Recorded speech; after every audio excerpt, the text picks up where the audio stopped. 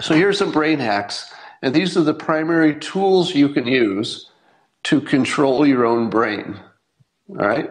So this is how to program your own brain on a regular basis. It's not something you do once. It's something you do every day as a system to reprogram your brain from wherever you don't want it to be to wherever you'd like it to be.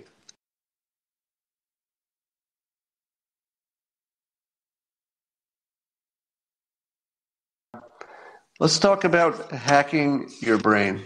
So here's the fun part. I was waiting for the end. So yesterday I did a video on how to be happy, and I talked about the things you can do with your lifestyle and habits to boost the chemicals in your body that make you happy. So that I posted that in, I stripped out just the part about the happiness equation, and I pinned that to my Twitter feed. So if you want to send that around or see it again, it'll sit at the top of my Twitter feed, and it's also going to be on my blog. So I took out just the happiness part, so you can see that alone. But I wanted to expand on that with some lessons on how to hack your own brain to be happier. Now, as most of you know, I'm a trained hypnotist, and I've been working on learning persuasion for decades. And there are things that hypnotists understand about how to program a brain that most of you don't. And secondly, you don't understand that you can program your own brain so you can be your own hypnotist without necessarily having all the skills of a hypnotist, because it's fairly simple. Let me walk you through it. So here's some brain hacks, and these are the primary tools you can use to control your own brain. All right? So this is how to program your own brain on a regular basis. It's not something you do once. It's something you do every day as a system to reprogram your brain from wherever you don't want it to be to wherever you'd like it to be. And here are the tools. First of all, you want to manage your mental shelf space. And what that means is your brain can only handle so much. So be the only person who determines what's on your shelf, the stuff you're thinking about. If you have negative feelings, crowd them out with more powerful feelings that are the kinds you want. If you keep remembering something that's making you unhappy, and you're just going through your day and this memory keeps popping up, think of a sexual fantasy. Think of something great that's coming up. Just put your shelf in front of you and just fill it with thoughts that are more powerful than whatever it is you're trying to not think about. All right? So don't try to not think about it. Instead, move your thoughts to a different place. Fill all of your capacity with work, with social life, with kids, whatever it is. Take on a hobby, read a book. Just take your brain somewhere every time you've got something you need to get away from. I do say you should avoid things that you can't fix. All right? So thoughts you can't fix, just avoid them. Positive self-talk. This is sort of the Tony Robbins approach, but Tony Robbins, of course, gets this from a long history of positive thinking people and hypnotists, and it has a long history of being useful. Tell yourself that things are going to go right and that you're good at things and you know how to figure stuff out. Even if you're not good at something, tell yourself you're the kind of person who can figure stuff out, because you are. If you got this far, you are the kind of person who can figure stuff out. So keep telling yourself that like it's a program that's running in your head all the time. I never turn that off. I tell myself all the time, I could do that. I could do that. I could do that. I could figure that out. That would be hard. I'd probably get hurt if I tried to do it, but I could do that. And I even take that into dangerous situations. If you have to be somewhere that's dangerous, your first choice is don't go anywhere that's dangerous, right? So choice number one, do not put yourself in danger. But sometimes you just end up in a dangerous part of town, in a dangerous situation. Here's what I tell myself when I'm in a dangerous situation. Man, those other people are in trouble. I'd hate to be my enemy. I could kill everybody in this room. I'm the most dangerous person here. I'll bet they're worried about me. They have no idea what I'm up to. Also, if you get challenged by, here's a little bonus tip.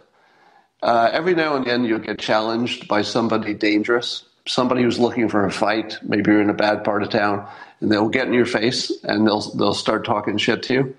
If you want to scare them, don't talk. Just stay silent.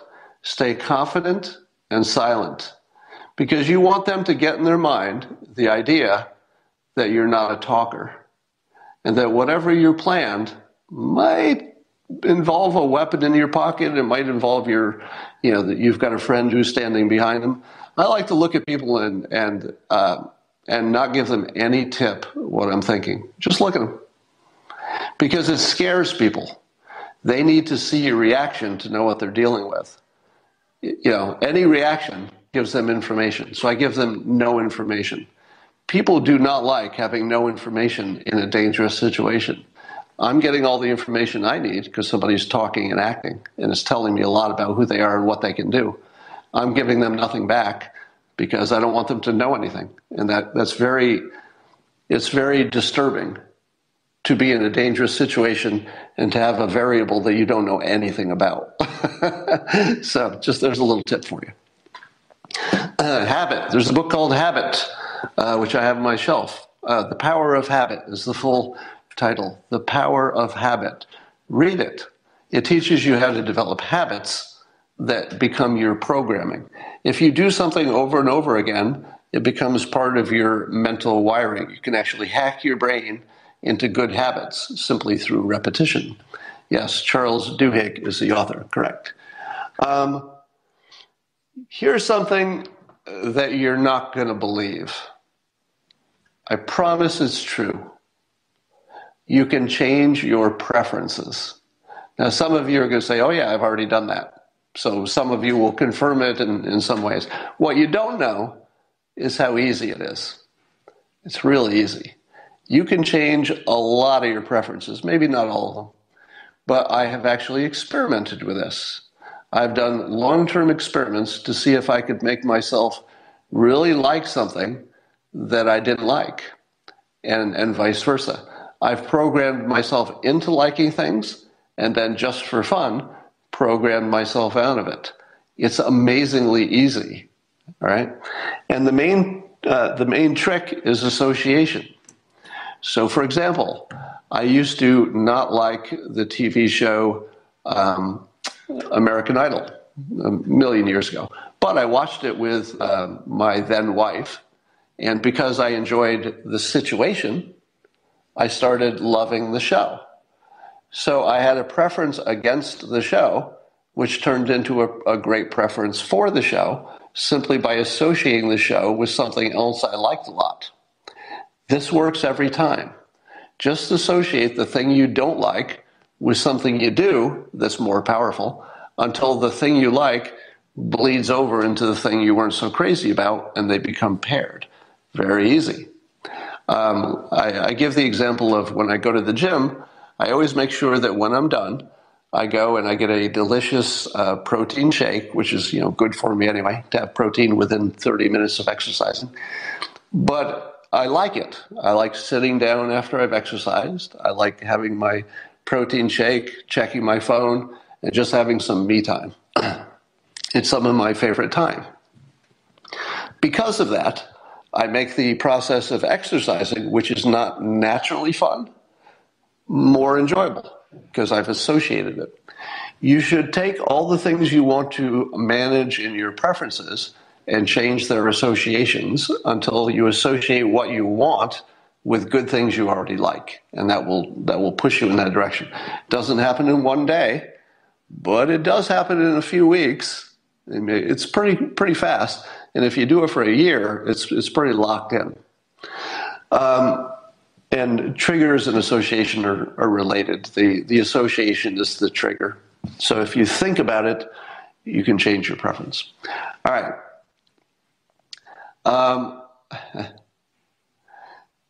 Somebody says they're lit off some indica. Well, you should not smoke indica. It's the morning, at least where I am. You should be in the sativa, my friend. The indica will make you sleepy all day. Affirmations. Affirmations are the process of repeating in your mind some objective that you want. Now, because I prefer systems over goals, people get confused and they say, wait, repeating the thing you want in your mind and visualizing it, isn't that like a goal without a system? To which I say, no, the system is the repeating it. Because the repeating it is what causes your brain to create filters that allow you to notice things and act upon things that maybe you wouldn't have noticed and wouldn't have acted upon. So using affirmations can help you program your brain. Somebody says, Jack Herrera is your daytime friend for marijuana. Yeah, that one's, well, I won't say anything about that right now. I think I might I was thinking of doing a separate Periscope on how to smoke marijuana if you're a medical marijuana user, because I don't recommend it for recreational use. Someday I'll do that. Avoidance. If you fill your shelf space and avoid unpleasant thoughts, they will reduce in power through atrophy. So the avoidance is very similar or related to the shelf space. Just focus on the good stuff and the bad stuff will shrink in importance.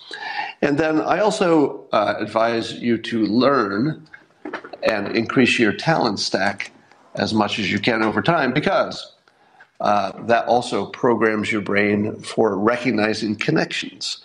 I don't remember if I thought I was going to say this or I actually said it when I was talking earlier, so I'll say it again.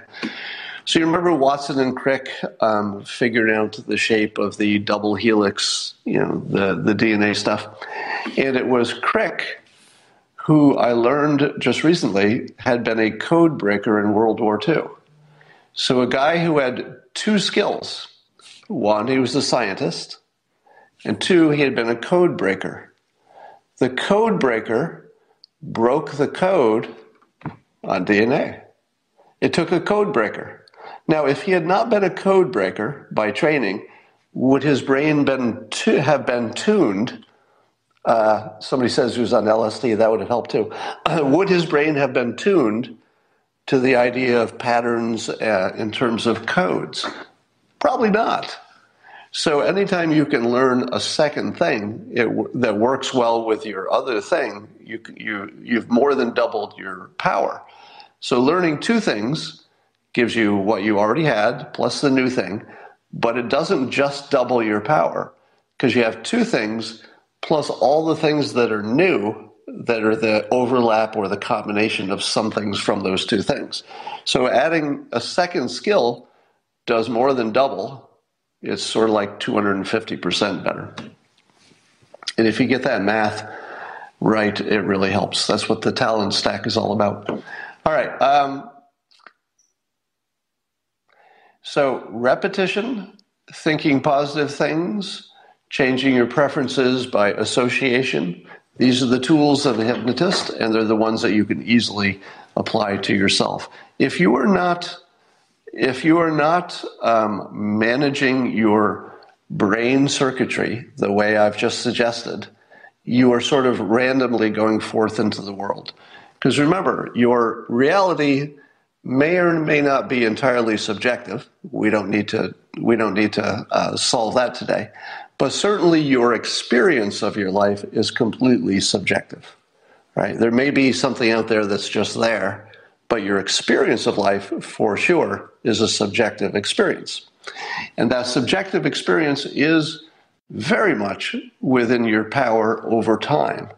Whatever you do on one day might not make that much difference, but if you develop habits over a long term, you learn to fill your shelf space with provocative ideas, you learn to build a talent stack so you can combine and contrast ideas, and you build associations and triggers in your own mind that get you to where you want to be, and you've got affirmations that are running in the background all the time, telling you what you want. You'll start noticing things you wouldn't have noticed before,